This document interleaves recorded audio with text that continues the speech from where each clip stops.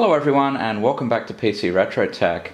In this week's video I've got a bit of something for everybody. At the end of the previous video I asked whether viewers wanted to see more programming content, which a few people have been really asking for, or whether we should continue with the hardware content that I've been doing. And I got a mixture of responses. Some people really love the programming and others are really into the hardware. So I've got an announcement today on the programming side, which I'll get to shortly, but the main hardware content for today is going to be about the Plus Hardcard. And this follows on the heels of a really interesting video on Adrian Black's channel, Adrian's Digital Basement 2, his second channel, where he did a teardown of one of these Plus Hardcard 20s, and I learned a lot of really interesting stuff which inspired me to go back and look at these drives again. Before I get into all of that, I want to make this programming announcement which I'm personally really excited about, and I hope that at least some of the viewers on the channel will also.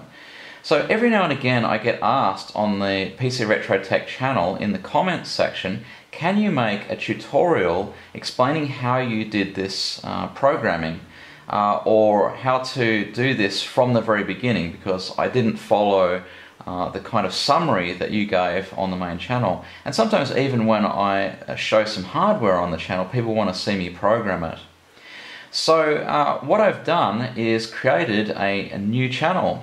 So don't worry, the main channel is not going anywhere and it's going to have exactly the same amount of content. This is a channel for tutorial style videos. Now I originally intended to have a few of these on the main channel from the very beginning, but unfortunately the algorithm really punishes this kind of stuff. For example, these 3 videos that I've already put up have been up for a few hours and there are 0 views so far. So YouTube's not going to promote this kind of material because it's not their standard fare, the entertainment platform style stuff. So of course, most of the retro channels are walking that fine line between providing some kind of entertainment and providing some kind of educational value. Here I dispense with all of that. There's no entertainment here. These are not animated videos. There's no music or anything that would be entertaining. It's just information for people who really want to learn how to do stuff, how to get down in the nuts and bolts. So there should be 3 kinds of videos that will start appearing here. There'll be ones for absolute beginners who want to start with no knowledge at all. It's their very first time picking up an assembler or a compiler and doing any programming, and they really want to do it but they don't have good resources to start. Then there'll be stuff here for intermediate people, people who know roughly how to program but want to see how to do more interesting things. For example, this would be a series on CGI graphics programming. And then I plan to add some advanced videos with some really advanced techniques, ones that you actually really wouldn't find even with Google without a lot of searching. And there'll also even be some stuff that I've actually developed myself, which I'm finally ready to show. So there will eventually be playlists here. And it's going to take a while to fill in all the gaps here. I need to produce this content in a way that's interesting for me as well, so I have to have a mix of basic stuff and advanced stuff just to keep my own interest in this. And I guess eventually one day I'm going to probably want to set up a Patreon or something for this, but at the moment that's all free and I'm not doing anything like that. I have a full-time job, so I don't need to. And obviously, I'm going to add to these quite quickly. These are relatively easy to produce compared to a main channel video. So I reckon there'll be another 3 or 4 of these probably by the time we have the next channel video. So have at it and enjoy. I hope this is useful for some of you. And don't worry, I know that this channel is not going to take off in a big way. It's not going to get thousands and thousands of views. This is something that YouTube won't promote on its own. So I'll mention it every now and again on the channel just to advertise it to new subscribers, to let them know that it's there. And also if there's something interesting that relates to the channel video, the PC Retro Tech channel, then I'll mention that as well. So enjoy, and I'm really looking forward to producing these videos.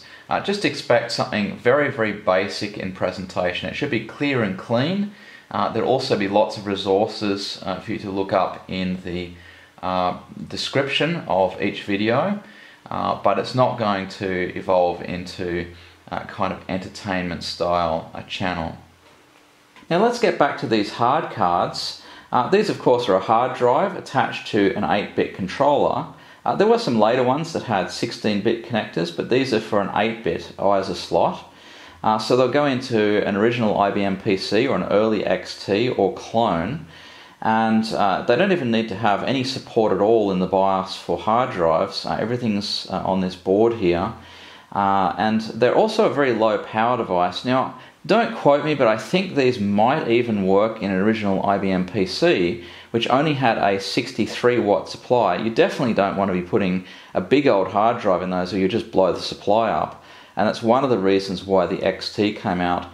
Fortunately, my PC actually has an XT power supply in it, which is almost twice the wattage, and so there's no problem me putting one of these in. The other thing with these is that they're incredibly unreliable. I have to agree with Adrian Black on that. I've had 7 of these and not a single one has worked when I got it. So components just fail with age in these, even when they're not being used, and we'll talk about that a little bit later. So in today's video I'm going to go through 3 of these and look at the innards, and we'll try and figure out why they fail. Now I've had 7 of these in total, so 2 of them I actually got rid of. They were in a really bad state of repair. I regret that now because I could have salvaged some components perhaps. But a 7th one was sent to me in a plastic bag internationally by the seller, and of course it got damaged. One of the components was sheared off and the metalwork was all bent, and the drive didn't work at all when I got it. And he thought that it was my responsibility to get money back from the postal service, even though he hadn't actually insured the postage. So fortunately I had a third party involved, the auction website, which disagreed with him on that occasion, and I actually did get a refund. But of course I had to return the drive to him, which means that I'm left with 4 of these. One of them I won't open because it partially works. The other 3 we're going to take a closer look at in today's video. Now, as it turns out, one of the earliest videos on the channel is me tearing down this Hardcard 20. I bought this brand new. It was quite expensive, but it had original packaging, the original manual, and even shrink wrap, never been opened. So unfortunately it didn't work when I got it, and that's because they degrade over time, even when they're not in use. So I opened it up and found the black stopper that's used to stop the head from reaching its maximum extent and banging. And unfortunately these dissolve over time naturally and turn into a black goo. And you can see that in Adrian Black's video. He had the same thing. So I dissolved that out and put a little foam support in instead. And that gave the heads something to knock against which wouldn't stick. And that actually got the drive to spring to life. But I still had some additional problems with it. The drives had delaminated on the outside of the platters, and so I had to partition that out to get a usable drive out of it, which is just a little bit under 20 megabytes now. And it does work to this day, but there are still some issues with it. For example, it sticks sometimes when you start it up. It's the actual platters that are sticking rather than the heads. And so you have to take it out and give it a wiggle, as Adrian Black shows on his channel, to try and shift the platters around just slightly to unstick them, and then you can put it back in the machine and it should spin up. But then I've partitioned and formatted it when it was quite warm, and so it doesn't boot from cold. You have to wait till it's warmed up to get it to go, and presumably something is changing size in this as it heats up. So there's probably nothing I can do about that, so I'm not going to open this in today's video, especially since it still works and I use it in my IBM PC with the XT supply. And so I'm going to look at the other 3 in the video today. One of these drives is a Hardcard 40, and so it'll have two platters in it, as you'll see when I open it up. But I did get it to go very briefly. I actually oiled the mechanism that moves the heads, which Adrian Black suggested, and it did actually spring to life for a while. But unfortunately it still had the problem that the platters get completely stuck. And this one you really have to yank them around hard to get it started, and then it'll spin up and come to life. But unfortunately it's since completely balked.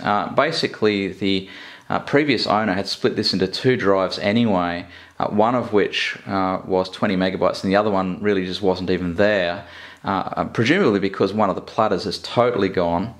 So the other thing is I found dust inside it on the platter when I opened it up. So it doesn't really matter what I do to this drive. I'm not going to be doing anything to it that hasn't already been done. I'm not going to take precautions with this. The main purpose of today's video is a learning exercise to try and figure out why these drives stop working over time, and if there's anything at all we could do about that as a community. And likewise, it's not going to matter too much what I do with these drives today. They are completely balked. As you can probably see from my notes here, the platter in this one is degraded, I think corroded. It makes a horrible sound when it spins. And in fact, one of the heads is completely snapped off. And there's no way you're going to be able to repair or replace that. The wires in those are just too fine to work on by hand. I'm sure this is done by machine. So this drive is never going to work again. This one has had magic smoke come out of the stepper motor IC, but this is actually attached, as you'll see, to the flex cable which goes to the heads, so you'd have to replace the heads as well. Same problem, you're never going to get this to go again. Now the controller here probably also doesn't work. It flutters the heads even when you put it on a different drive, and this controller is probably okay. No way to verify that without a working drive, but I have heard that the EEPROMs on these go bad with time, so that might be something to look into. But in my experience, all of the drives actually die before the boards. So getting a working controller is easy. Getting a working drive is almost impossible.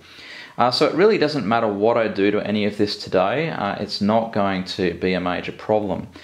You can see I've even disconnected this one and removed the head assembly from one of these. You can see that central pivot point where that rubber stopper normally is, and I had tried to repair this one. I put a bit of foam around here, but this black goopy stuff is really disgusting. You know, it really gets all over everything inside the drive, makes a mess. So that's basically the main problem that these drives have as far as the heads are concerned, is just this needs to be replaced. So anyway, I'm going to open these today, and we'll open the third one, the 40 meg drive, and try and get to the bottom of what else goes wrong with these drives. Now the first thing I want to talk about is how to get this cover off so you can get into the internals of the drive. So I use a very short knife. I think this would be very difficult with a long knife, since you need to apply really a lot of force. So I just dig it in under the plastic material and just cut, and it takes ages to cut all the way around. Of course it's very easy here because this has already been removed, but you want to go all the way around, and you always want to take the knife away from your body because it will slip out and you'll cut anything in its path, so you have to be extremely careful with that. If you try and lift the cover and peel it off, it will snap the plastic, absolutely will snap. So I've gotten a little bit better with this over time, but I have a number of these snapped lids. When you get inside, you'll see there's screws that you have to take out to get a cover off, and there's also a nut which has to be unscrewed before this will come off, and then we get access to the interior of the drive. The underside of the drive is also pretty tricky. This plastic thing actually has a little lip on it, so you have to lift it up before you can get a knife in underneath to start cutting. And you also have to be very careful. I'll show you on this one, which I've already removed, and you can see I've already snapped that one. There's wires in here, so if you got the knife in the wrong place, even on the edge here, you could cut those wires and there are components, even a flex cable here that you could cut into, so you have to be very, very careful. But this is the underside, and this is the main motor for the drive to spin the platters. Unfortunately, you can't get that out from this side. You have to go in from the other side of the drive to get access to that. So there's not very much you can do from this side anyway, so it's probably really worth thinking about whether you want to take the bottom off, since there's not much you can do here except check that these components look okay. Now this is the 20 megabyte drive with corrosion. I've taken all the screws out, and I'm going to take out this center thing here. You can either remove the nut, or you can actually just unscrew the entire bolt that it goes on, and then you should be able to very carefully remove the cover off here. And so we see in here there's a top platter, which is just plastic in my case. This is not metal, and it's flexible. So I'm not going to do a full teardown of this because Adrian Black has already done a very good one on his channel. You can see there's just a single head pair. They sort of clamp around the platter on the bottom platter here, which is actually made of metal, of course. And the first thing that I'm going to do here is to take out the plastic part on top here. Now it turns out something I learned from Adrian's channel is that this center screw here is reverse threaded, so you have to turn it clockwise to get it out. And I'd not previously been able to get this out, but after watching his video I gained enough confidence to do that. And so we can remove this top plastic bit here, which just has a metal hub in it. You can see which way it lines up because it actually has holes that you can match up. Not that that's really particularly relevant, except possibly for balancing, but I don't see any marks on there to indicate that it's been balanced. Now if you look at this platter, yes, it's really particularly disgusting in terms of its quality here. So I don't know whether that's delamination or whether someone's been in there and got muck in there. It might be some of the goop from the head assembly. It might have got in there. Who knows? But you can see this is disgusting. This should be completely uniform. So this is obviously a main problem with this drive. So I actually want to take this platter out so that we can have a look, and these are things that you should not do. So I'm just going to do all this by hand. I'm just going to move this over because that's going to block us.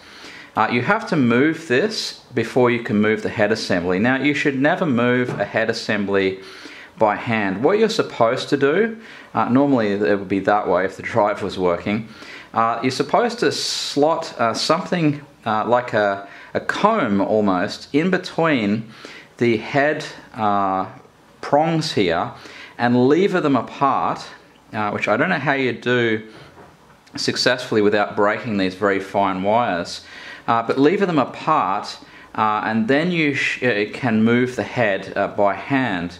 And in this particular case it doesn't actually go far enough to get it off the thing entirely, so really the only possible way to do this is to completely disassemble all of this stuff here. But I'm not going to do that on this video. This is not a hard drive repair video, and I'm not at all qualified to tell you how to repair a drive. But the other thing you shouldn't do, of course, is touch the platter. But I mean, what damage are we going to be able to do to this given the terrible shape that it's in? So it just slips off the spindle here. It's just friction fit. And let's take a look at the back side of this spindle, and you can actually see some very deep cuts in the thing round where the heads start on the platter.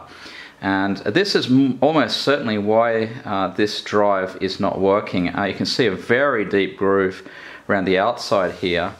And the reason for that becomes obvious when you take a look at the head assembly here.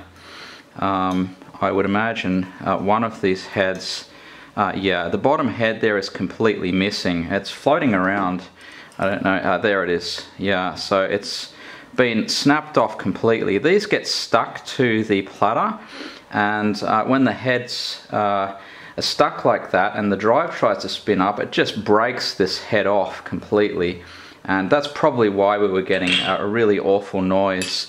And this big groove here is what's been scraped into the surface by the missing head. It's just the prong scraping.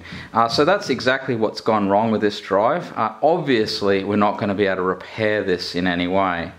That's a real shame. It's just how these drives go eventually in some cases. Now, as for the rubber stopper in this one, when I opened the drive, the integrity wasn't too bad. It's very soft, and you know, it's about to melt, but in other drives I found this melted all over the place and just everywhere inside the drive. So this one just needed a little bit of extra integrity, and I just put some tape around it. I don't know what that green stuff is. That's actually not visible to the naked eye. It might just be a camera artifact here, but at any rate, this did actually stop the head from sticking. So this arm gets stuck on this. Even if only momentarily, it stops the drive from functioning correctly.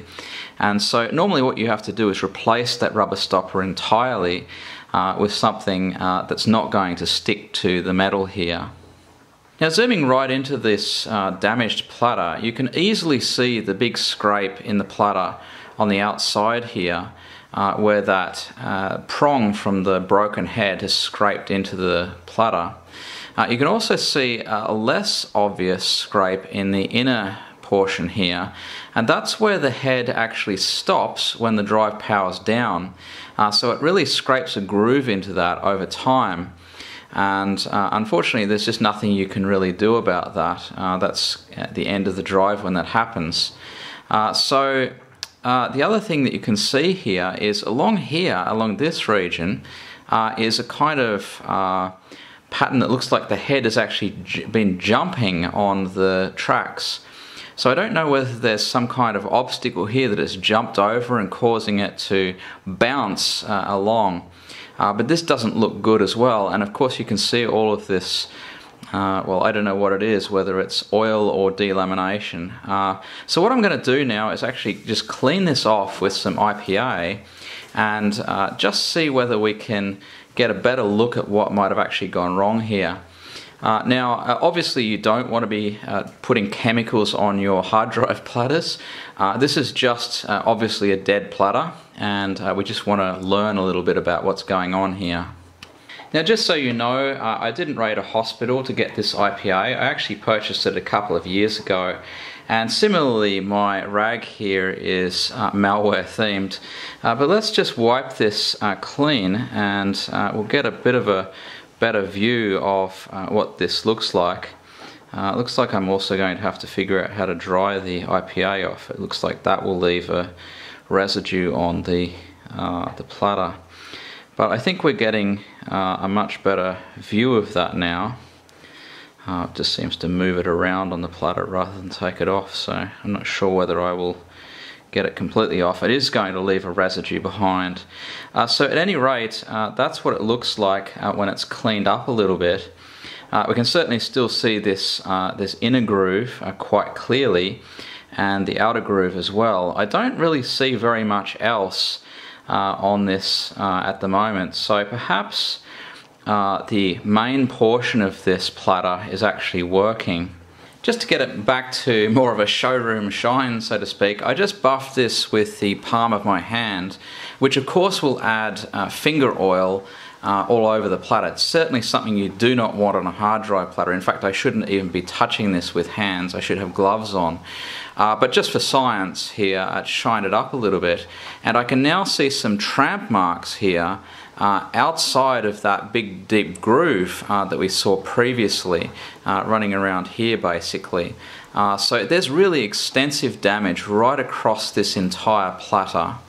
And this is the other side of the platter, which had the presumably working head, and you can see there's all sorts of gunk on here, and it's even a little bit sticky to touch, so I don't know what that is. It must be some kind of oil, perhaps come out of the motor or something like that. I'll give this the same treatment anyway, and we'll see what we have once it's cleaned up. Now, this is the other drive. This is the assembly that blew up. There's a chip here which had smoke come out of it. I could smell a very bad smell, and I traced it down to that component. This is the little mirror that reads the track information on this little grooved piece of glass in here. So what I'm going to do in this one is again take the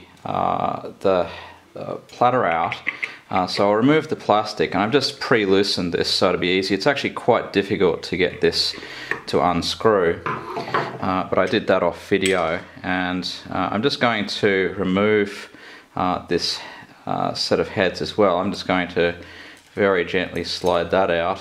This will come all the way out because there's nothing jamming it. And so I can now take off the top one here. And that platter looks to me to be in much better condition. I don't know how visible it is on video here. Actually, I'll just rotate this around very carefully. There is actually a little mark here. I don't know anything about that, but otherwise the platter in this doesn't look too bad. So I think I'm going to take a few precautions when I remove this platter and see if I can get it out without damaging it. Maybe I can actually use that in another drive. Now, in order to get the platter out, I'm going to use a little hook here under the edge of the drive just to lever it. I don't want to touch it with my fingers.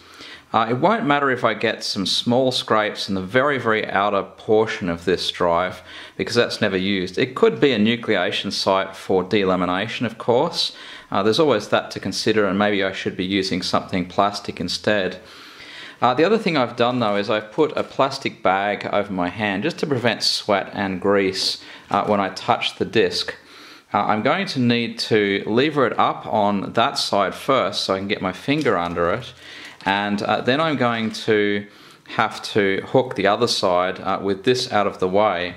So it's a pretty complicated process, but let's see if we can manage to do it. So I'm going to stick the hook under this side here and sort of lever it in place. So now I've got good purchase on that side, and I'm going to lever it down first just so that I can get my finger under the other side. And now I should be able to lift the platter out. Being very, very careful. The scraping sound you can hear is just the center ring, and I'll put it on a piece of plastic so we don't get any grease or so on it. So this seems to have been successful. I'm only going to be able to do this once on film, so let's hope we can get something out of this platter. Well, even after using IPA a couple of times and buffing it with my hand, there's an outer mark here which I'm fairly sure has to be delamination. It's really eaten into the outside of the disc here. So this platter is really totally ruined. I don't see very deep marks anywhere on this. So maybe this one hasn't had so much damage from the head grinding a groove into it. But there appears to be other damage here that's presumably caused by just the age of the disc and heating up and cooling down many times through use. This is the other side of the platter, and there's not much damage here either. There is a couple of marks here near the center, and there's a few scrapes along the drive, but I think these are mostly just grease spots or something that's got on there. I don't think this is actually damage. I don't see any deep scrapes, at least, as we had on the other platter. So the likelihood is that this platter actually works. So I'm going to very quickly wrap it up in plastic here. I probably should have had this entire operation inside a plastic enclosure, but I didn't know this platter would be in such good condition. So I'll put this away for now, and maybe later we can use it in one of the other drives. Now here's the thing that I don't completely understand. So these drives almost all suffer from some kind of stiction. Now I do know that this head assembly here, when it gets stuck on the rubber stopper, will not spin the drive up properly. So that is one reason why it might spin slowly, but sometimes they just stuck completely and won't even start spinning. And so my guess was that this center hub was getting stuck and needed greasing, but this is almost frictionless, and I found this in a couple of drives now that have had stiction problems. This doesn't seem to be the issue. So my next best guess is that the heads themselves actually apply so much force to the platter and actually get stuck on the platter. This certainly happens for sure. As I said, the heads can actually shear off when they get stuck. But why that would happen in this drive, I don't know, since the platter wasn't in bad condition. There was that one mark right in the middle. Maybe there is some kind of goopy spot there that these heads get stuck on. Really hard to say, but so far it's still a mystery to me why that happens. It could be that there's a capacitor or some other issue with the drive current or something like that, which causes this motor to not start spinning properly. But from what I can see so far, there's nothing mechanical that's obvious to me that I can point the finger at. Well, it's time we looked at the Hardcard 40. So this has two metal 20 megabyte platters in it, with heads gripping each of them, of course. This particular drive has a major stiction problem, so even just shaking it with the wrist won't get it to spin enough to get it freed up. So you actually have to open it and turn it a little bit by hand in order to free it up enough, and then it should spin. It also had an issue with the heads not being able to move in and out properly, and the rubber stopper, interestingly enough, is fine on this drive. So maybe the 40 megabyte drives don't have so much of a problem with that. I'm really not sure.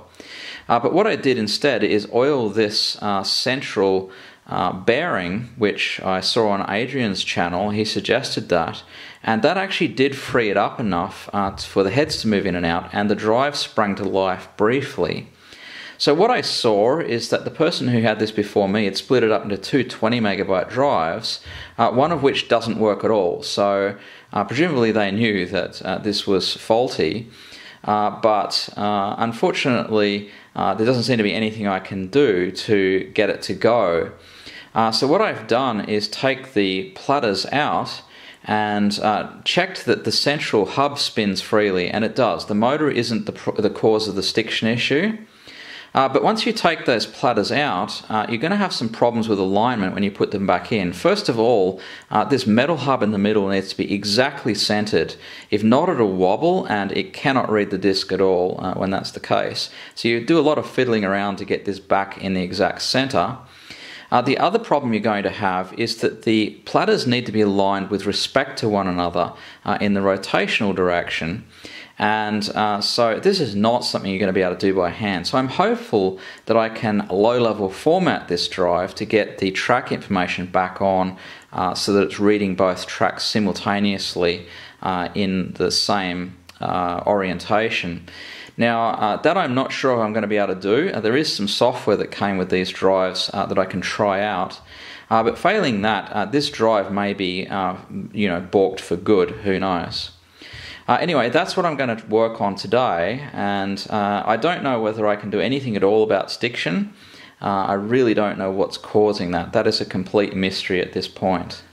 Now, of course, I know that you shouldn't run a hard drive with the cover off here, but I want you to see what actually happens here, and I really don't have very much in the way of choice when I start this up. So let me just power it on. It'll probably make a liar out of me, but normally it won't spin. And indeed, that's not spinning at all. So what I'm going to go and do is just rotate it gently by hand, and you'll see the normal startup sequence that it goes through.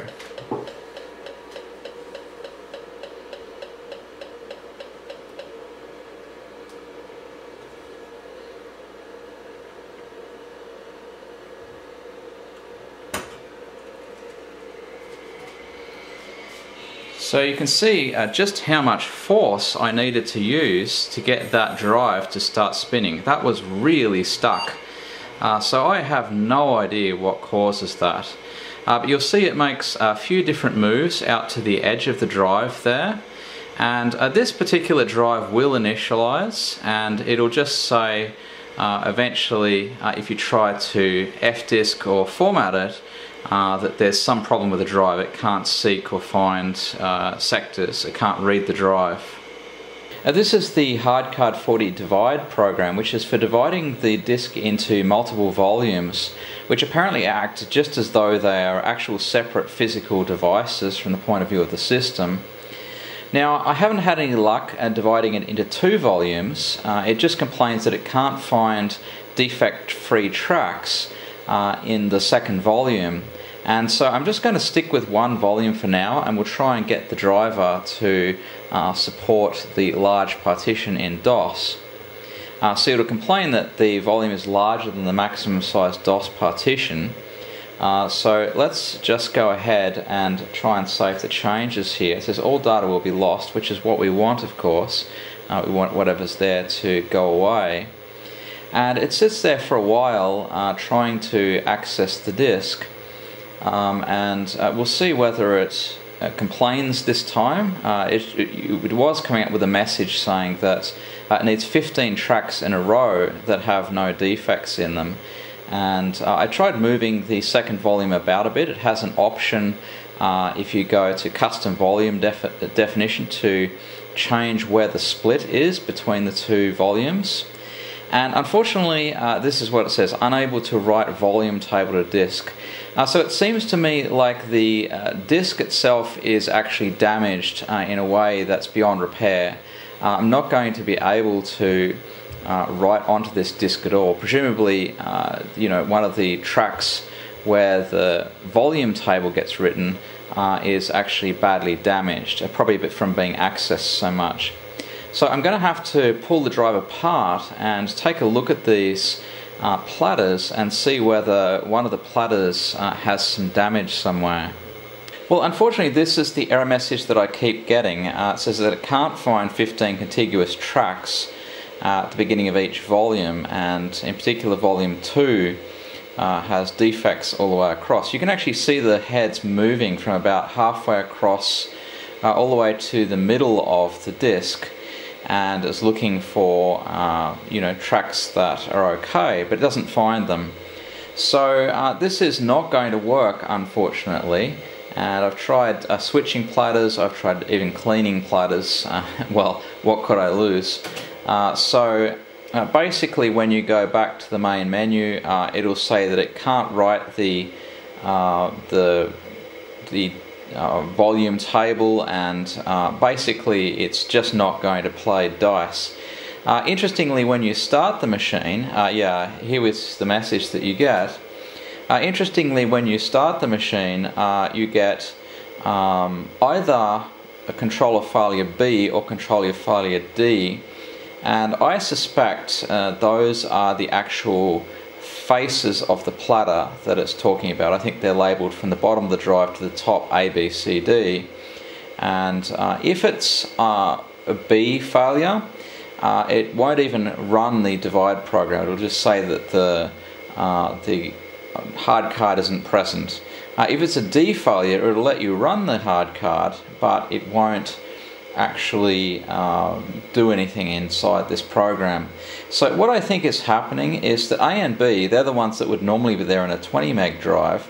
It needs those to be working in order for the drive to access. And what it also needs is for C and D to be aligned with A and B. And this just isn't happening for some reason. And it could be that there's a misalignment of the heads, or a slight misalignment of the platters. It could be any number of things. But at any rate, this drive has a consistent problem that it will not divide into volumes, and I can't make a single volume out of it. So it looks to me like there's nothing more I can really do to repair it.